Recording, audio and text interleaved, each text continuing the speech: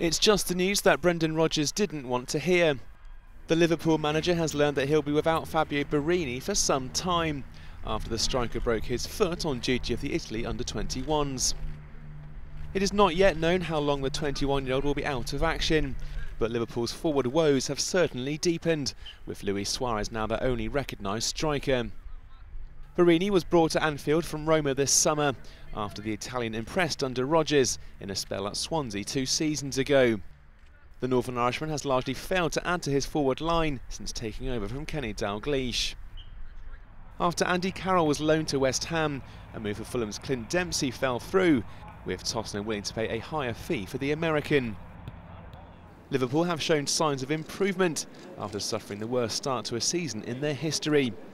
But losing Borini will be a massive setback to sustaining that recovery, as Rodgers now looks to the likes of Raheem Sterling to come into his attack.